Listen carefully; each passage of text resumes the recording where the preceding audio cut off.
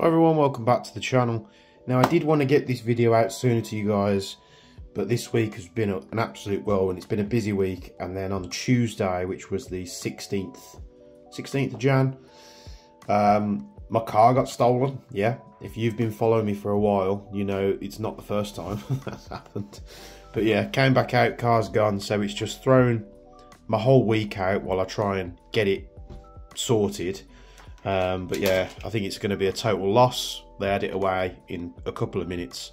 It's just one of them things, but that's why the video's been delayed. But that out of the way, we're looking at the Spear LT and we're going to put it together today and build it up. So we've had various bits delivered, so let's get to building this thing. I can't remember what size. I think it's T20 I need. So we're going to get some parts in this thing, get it ready, get it set up, and then I'm going to get it chronoed and we'll see what it's doing. Now, there's many of you that didn't like the ASMR style video that I did with the Glock 17, so I might do some videos with me talking over it, some videos in that style, just you can sit back, relax and watch me build stuff. But I don't know, let me know in the comments down below. Comment down below, do you prefer me talking over while I do it, or do you like a little bit of a relaxing backing track and a bit of ASMR and me just doing it and you just following along? So head down to comments right now, and I mean right now, and let me know, and that could, you know, point the channel in a different direction, so it is super important. So I'm gonna get this thing apart. It's gonna be very similar to the Rattler. Need a size up for that, so we need a 25 T25, and we kind of know how to build it now because we've already done the Rattler. So we took the handguard off, split the receiver. You don't have to do this in this order, you know, you could put the grip and sort the lower out first. I think it's just maybe worth getting the barrel. Oh, almost lost the bolt off the end of the bench there. It might just be worth getting the barrel done first. So we'll strip that apart. We have the barrel here. It goes in a certain way. You can follow along if you wish. I'm not going to fit the steel parts just yet. And just to clarify, because Toxicant did say, the steel parts they sent me are, I think, something that you can buy. I mean, it comes all on the rifle anyway, but if you want steel bits, you can buy them separately or contact Toxicant. I'm not too sure. I think that was just a bit of an exclusive for me because I've covered, you know, their stuff on video and it does help them. I'm very much, you know, aware that it does, and it's nice to get a little bit back. So we won't be doing the steel bits today because I want to build the rifle as you would when you receive it, just as everything you get out the box. So we'll just grab the bits that we need here. And so many people have jumped onto my other video. This is not a Spear LT, you know, this, that and the other. It is a Spear LT, but this is the CSAW. CSAW, I think, yeah, Close Support Assault Weapon or something like that. It's a very specific setup, and I will overlay images from Garantham's thing that he did on the Spear LT. So I think the civilian spec Spear LT, you get a ambi bolt release on the other side, so you get a little release here. The lower's a little bit different, but this CSAW in its real format is a 10.5 inch barrel. Yes, they do one, and it's spec'd with that lower, and I'll put a picture up of him firing it, and I imagine the real one is, you know, fully auto capable. But there's reference images that I looked at. It's not going to be a one-to-one because I imagine they don't get this, you know, over in Hong Kong or wherever they are.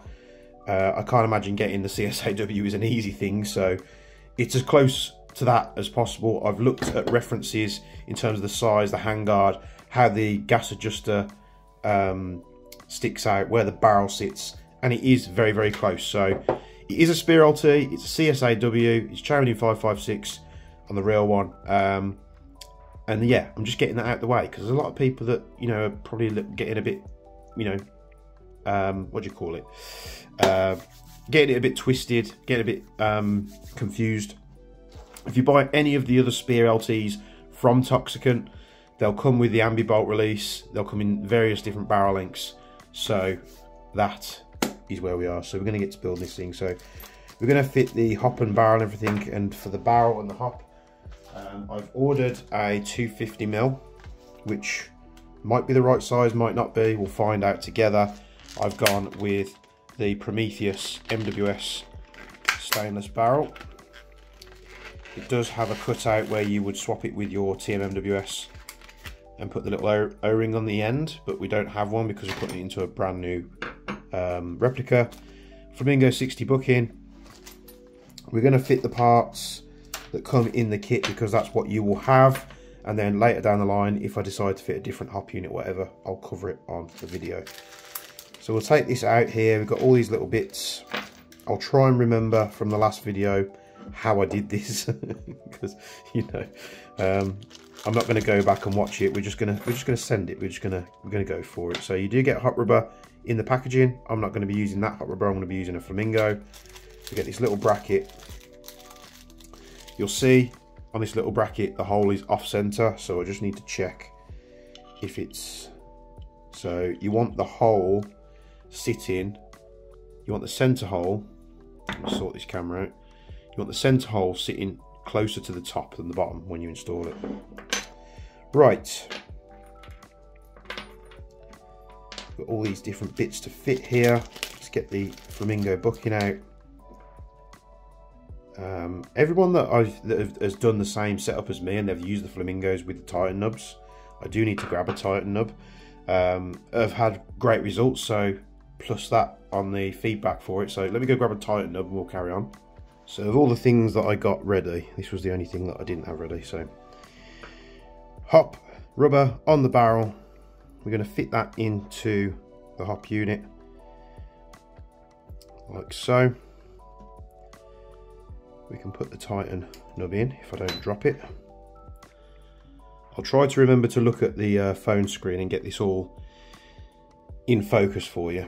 It does, I do go off camera sometimes and I do have things out of focus. I apologise. It's when you're trying to do it as you're filming it, it can be a little bit awkward. So we'll fit this together like that, clamp it down. Got an O-ring here. I think there's just a one O-ring,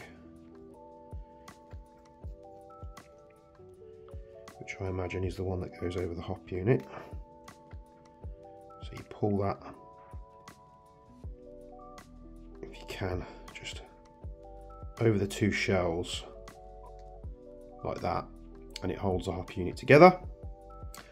They don't give you a hop rubber. They don't give you an O-ring that sits on the front of the hop unit over the barrel, which is normally what you get on an MWS. But that doesn't matter. So I haven't had any problems so far with the rattler. Now someone did say make sure you go ahead and Loctite some of the stuff so it doesn't come loose due to the blowback action. Now I will do that, of course. Just I like to get these videos done and out to you guys, so if you waiting to build yours, you can get it done. So you've got a little screw there for the wheel. So what we're going to do, we'll put the wheel on because we can slide the arm in after. So wheel on, little screw, if you want to sit on there properly.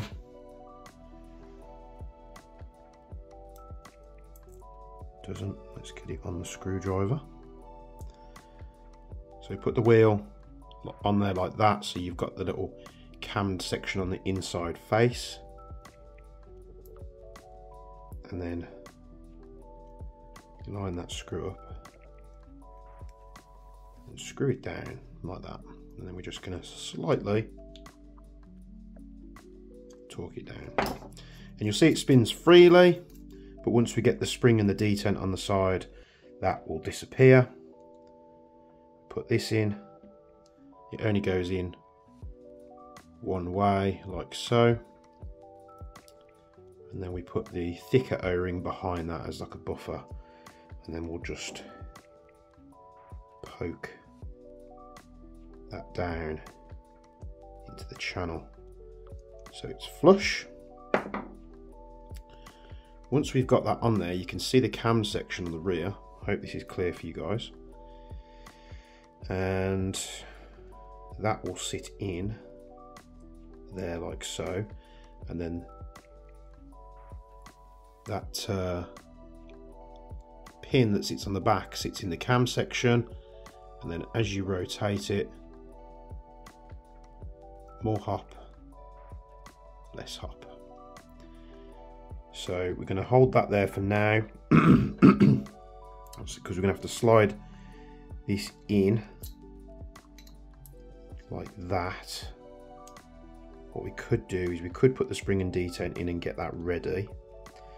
Let's do that. So we'll just, the way I do it, remember, you want the hole close to the top, and then you want to put the arm in, slide it in, and that being the top, the arm comes down at the bottom. We'll flip it over, and we'll prep the little spring and detent. Try not to drop these and lose them because they are important, like that. And the way I do it is I just push it on like that, push it slightly into the body so it stops it from springing out. You might need like a little flathead or something to sit it in its little recess, and then we slide that on there like that, and we want to hold it or not disturb it, because if that drops out and that spring pings across the room, it's not a good day. They have put 2 screws in to hold that in place, so I imagine one is just a spare. Now they do have different holes, so let's see. That's too big. So we've got a 1.5 and a 1.5, so they both fit. Let's get a magnet to see what their makeup is. I have a magnet over here. I imagine they're both steel.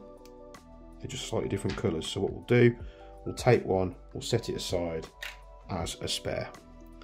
So we've got that screw ready because we're going to need it. We have the barrel assembly here.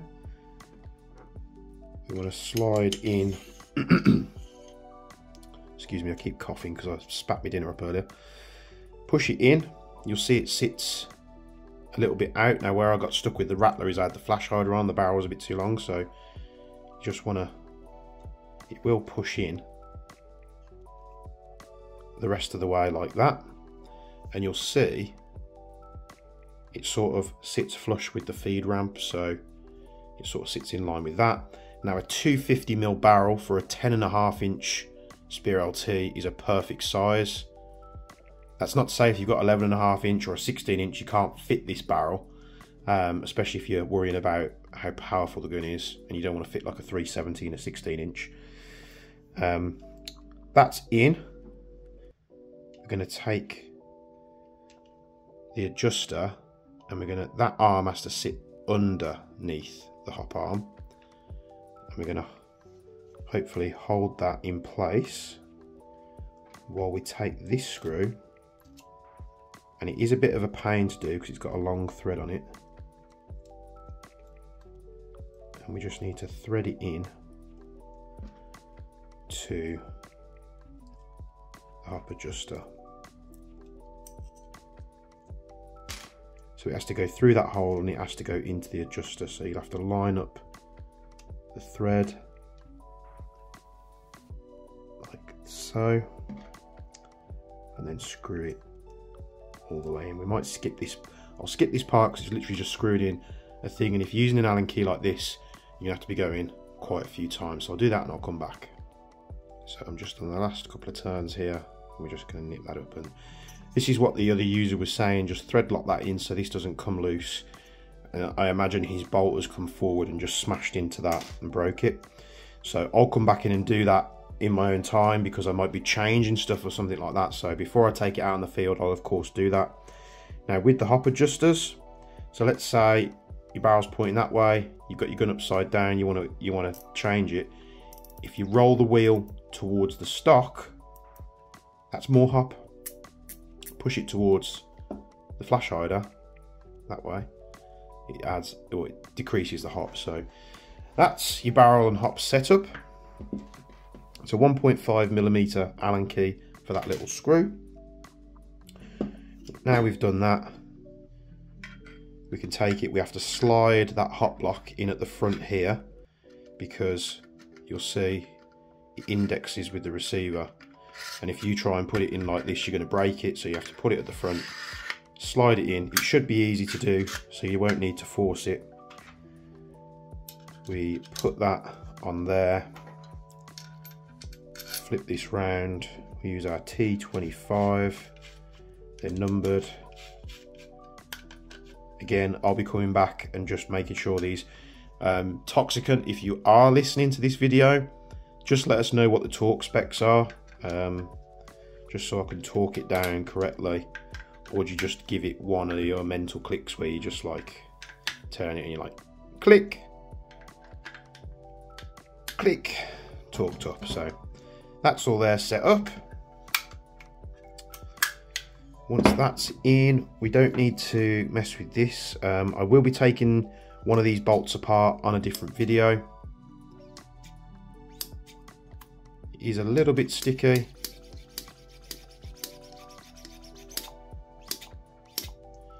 And of course, there's no grease or anything on the rollers. Someone did question the rollers and how good they are. If that becomes a problem part, I can always get them made out of something strong like titanium or stainless. The top ones won't come off because they're held in by a C-clip, but the bottom ones can slide off like that. When they're in the gun they can't, but they can when it's out, so just be careful of that. Slide this into the upper. We'll set that to one side. Now we're going to take a look at the lower. We're going to flip it upside down. In our bag of tricks here, we've got the spring and detent for the rear pin. So we're going to take the rear pin with the slot and the divot sections pointing upwards, which would be towards the bottom of the rifle. Going to take our pin. We've got a sort of straightish end, got a little nib there from the machining process, and then we've got a pointy end. So pointy end down. We'll take our spring, pop that in there. You're going to take your nut for your pistol grip and you're going to slide that into the cavity on the bottom of the lower. And with that all in place, you're just going to you can rotate the pin if you like, just to make sure that that's in place. You're going to take our grip, and the way you want to apply pressure to this is if you hold that nut in, you want to go in, and because you've got that spring there, you want to push it straight down. So it will go, it should go on. Might be a tight fit. Let me just see what I'm doing here. There we go. You'll see I caught the spring there. So we're just going to make sure that's, this face is pushed to the front, and then we're going to push straight down so we don't snag the spring. We'll just test the pin. That works. The screw comes with it. The screw is, I think it's a 3mm. Is this a 3mm? This might be a 3.5. It could be a 3.5. Don't quote me on that because these no longer have the numbers on, but it's metric. And we're going to put the screw in. Bear with me. That little nut can slide in that channel, so just tilt the gun this way, or the lower this way, and that nut will slide into place. Once it slides into place, we can tighten it down. Once we get it so far, I'm just going to put something through here like this, just to get a bit more torque on it. We'll just tighten it.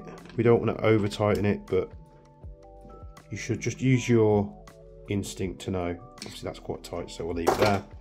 Once that's done, pop the cap down. Boom, there we go.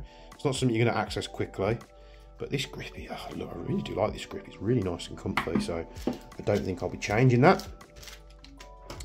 Now we're not going to have an issue with the barrel, much like we had on the Rattler. with the standard Rattler flash hider, so we can just, it's just in front of the thread. 250mm is perfect for your 10.5, 11.5 inch barrels. I'm going to put the flash hider on. I am going to use, got an adjustable wrench here.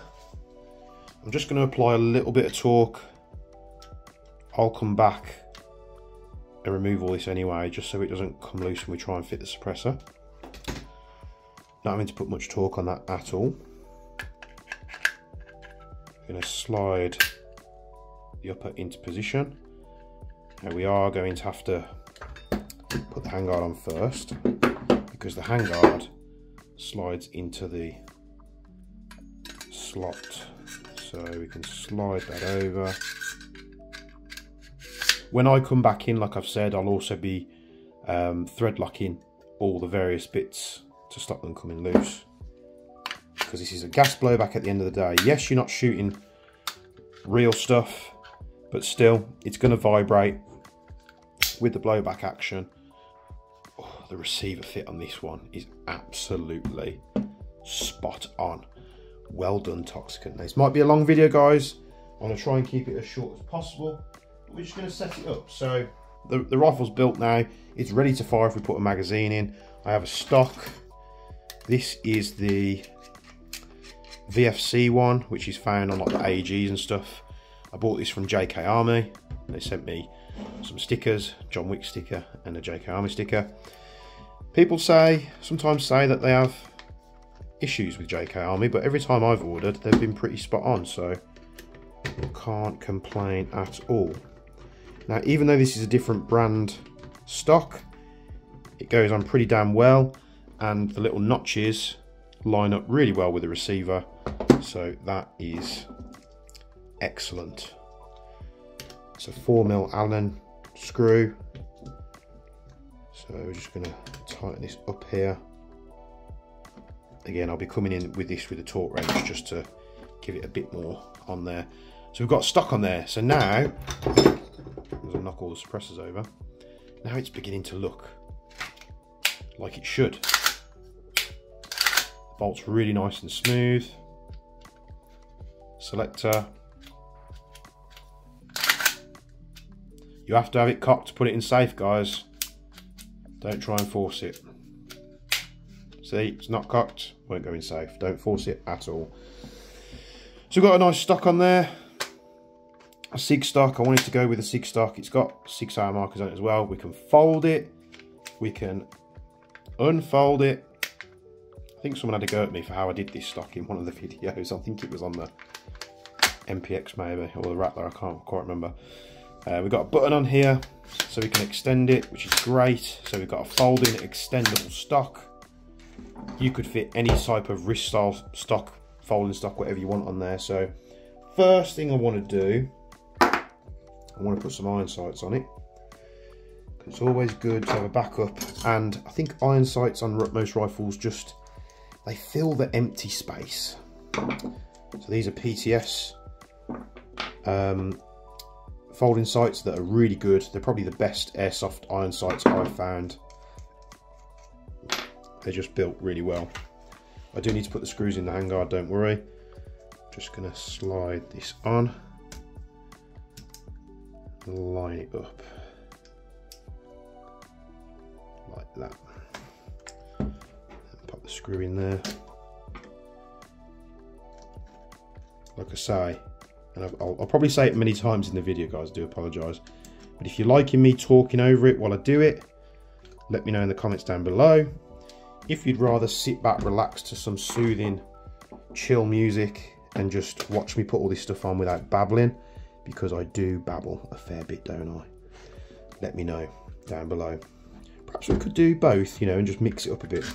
If it doesn't require as much explanation like the Glock didn't, because, you know, it's a platform that's been out for a while, we can do it for something like that. Where it's new, there's probably not tons of informative, you know, spoken over videos out there, and we could do it for something like that. So iron sights, you'll see, does transform it. We're not going to be using iron sights though. I'm going to be using a Holosun. This is the 503 CU GR which is a green dot. So let's get this turned on here. You might not be able to see this. Might have to turn it up.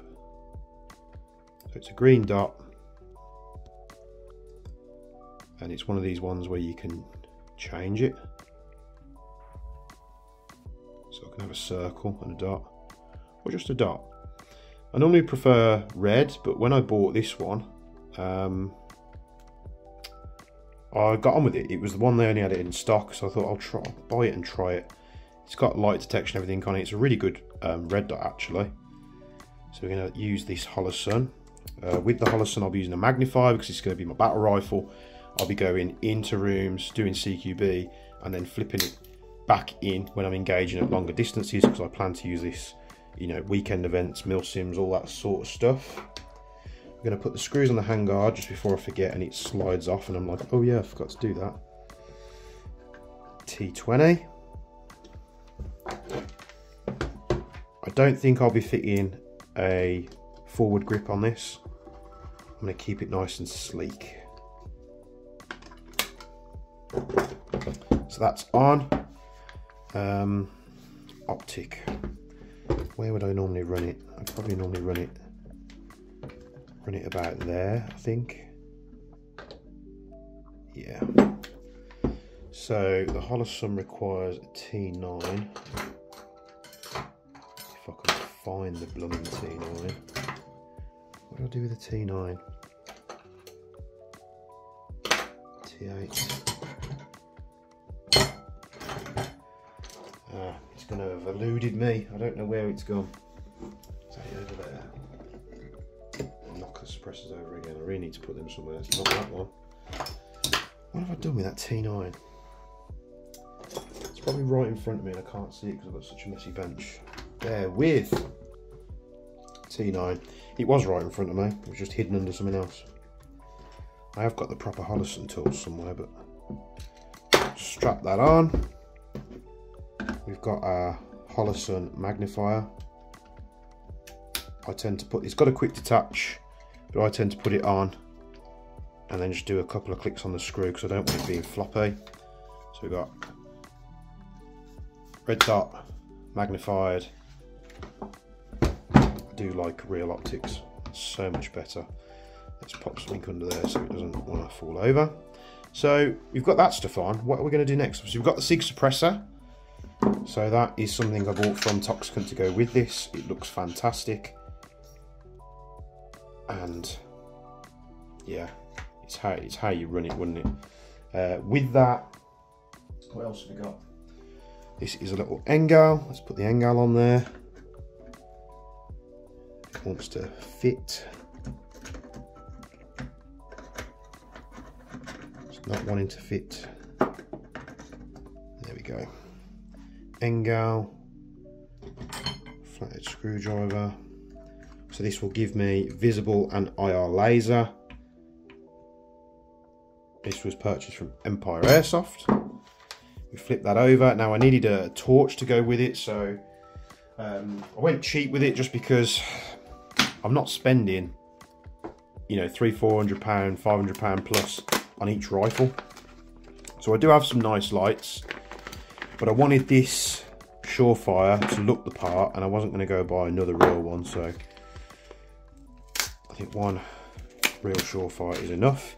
Now, as well as the Surefire, I got the Arasaka mount. Now, this stuff I just bought from AliExpress. I think it came from Element or Watson. I can't remember. I really can't remember. What's on there? I think it's Watson. But yeah, so we're going to strip the normal side mount off with 2mm. What, 2mm? So it's a couple of screws. 1, 2. I fitted the same tack light setup on the Noveski, double eagle Noveski M4. Loose this screw, that comes off, and then we can use this Arasaka mount. Why would you use this Arasaka mount? Well, it's M-lock, and it also situates the light slightly forward so you don't get as much shadowing on the suppressor. You could fit it all the way out here if you wanted to, which is fine, or you could sit it back here. Either way, if you have a torch here, you get a lot of shadow off the suppressor when you're using it indoors, and I wanted to avoid that. Now, the only annoying thing about these lights and brackets, it comes with the screws. Now, the tan one that I did, the screws fit the threads, but they don't go in nowhere near far enough, so they're absolutely useless. So what I actually did is I borrowed some Torx screws, just some little cap screws. These are actually off the MTR 16 handguard, but anything the same thread will work. It's just what I found. So we'll put the small machine screws in the mount. We'll thread the M-locks on. And these torches, I fitted one of the Double Eagle Noveski N4. And it's actually a really good torch.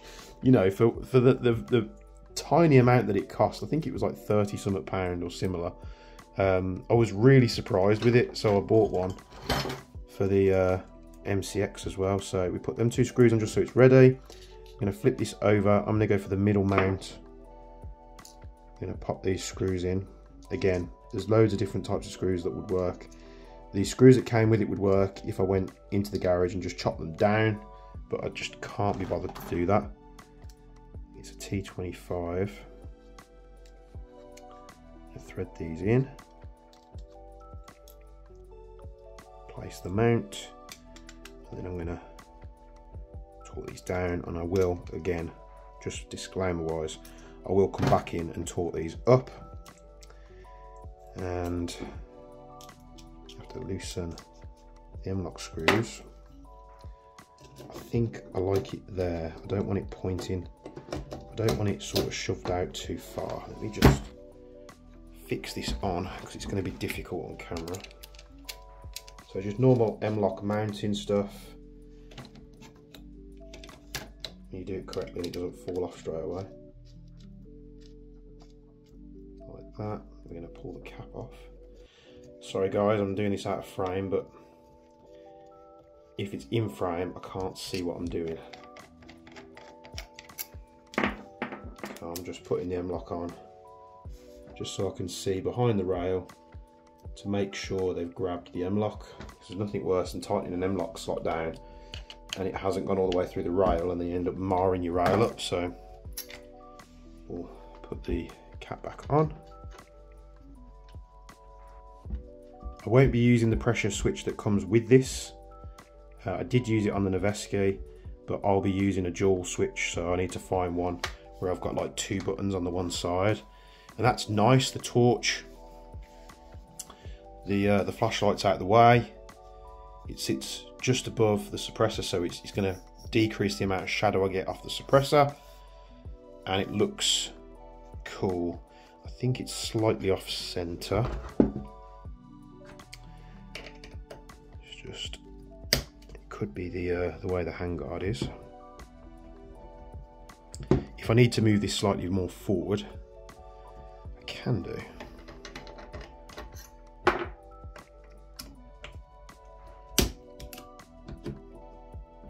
This is what you get for Chinese parts. I could get a real Arasaka mount, to be honest. I might do, because they're not expensive. I think like 30 quid for a real Arasaka mount. Maybe 30 to 50 pound, not too sure. And it will have better grab and fixings than these, but I just thought I'd try the cheap one, see what it's like. If it's good, I'm going to just get the real one. So these take 2 CR123 batteries, and you can choose to have the proper tradies on there rather than Watson. And that is that. So I'll have a dual switch that comes out here. I'll clean it up with some little brackets to route the wires in. And then I'll have a dual pressure switch on this side, and my hand just sits perfectly on that rail. Let me zoom you slightly out here on a messy bench. You see the bench is absolutely atrocious, but that's how I've got the Spear LT set up. It's a nice weight. It's really not too heavy at all. It's quite light. Got a P-mag. And that's how I'm going to run it. How cool does that look? this might end up being one of my favourite rifles. So we've got MCX Spear LT, CSAW, and then we've also got the Rattler. Now the Rattler stock does stick out much further in its shortest configuration, but I mean, with the stock, if you have the stock collapsed on the 10.5 and you line the stocks up, with the suppressor choices I've got, the rifles are actually pretty much the same overall length. Of course, if you're doing CQB, you can fold the stocks in and really get round the corners. And I think these guns look great with P-mags in. And just as a sweetener before we go, because it's running into a long video, I've got a TM mag and I've got a P mag. Now let me get some rounds in these. Go back to the 1x. Get some rounds in these and we'll quickly chrono it to see what's going on. So I've got some rounds in the mags. I've actually got a box set up there so I can do it on camera. I've got the chrono here. It's already set up to 0.3s, which I've got in the mags. They're both filled to the brim with propane, or should be. Standard TM MWS mag first. For chrono purposes, I'm going to take the suppressor off because it will space the reading out, you know, 3 or 4 inches. So we've got standard TM mag. Let's put some rounds through it. Did I cock it? I don't think I cocked it, did I? That would help. Right. On a 0.3, we are bang on a dual.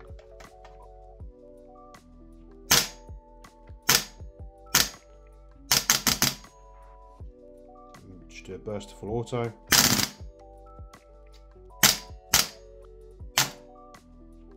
The last round came out a bit weird there, but they were all pretty much one dual, just the last one was weird. So, standard TM mag. We've locked back on empty. PM mag, guns modify, the only PM mag that you should be using, in my opinion. 1 joule, 1.1 joules, 281. Put some more rounds through it. So snappy. 1.1 joules.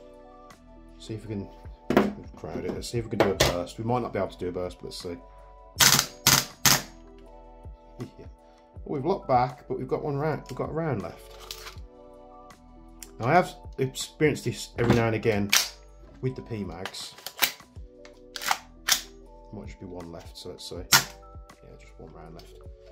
Just sometimes they can trip the empty mag detection on. In normal MWSs, absolutely fine. Just sometimes with the different bodies, they'll take a bit just getting used to. Maybe the bodies pinch them a little bit.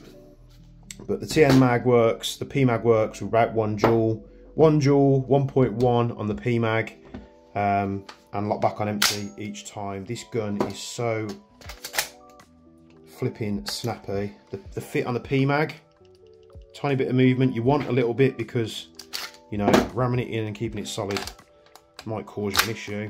MWS mag has the same play. But the Spear LT, in fact, they should be similar, but got the Rattler here. Both guns are empty, so we've got the Rattler.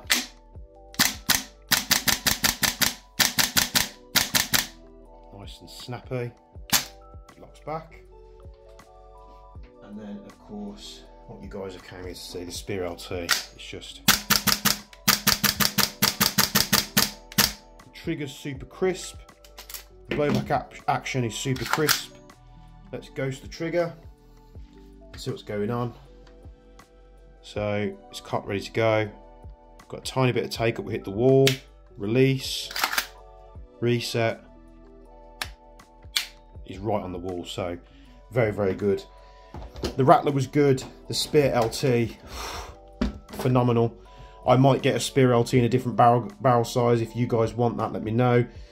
If Toxicant want me doing more videos, they're just going to have to start sending me some more bits. They did send me a little $25 gift card, which was nice of them to spend on the store. But, you know, I think I'll constantly add to this collection with the MCX line that they do. Thank you very much for tuning into this really long video. I do apologise, but from me and Bench, as always, we'll see you in the next one.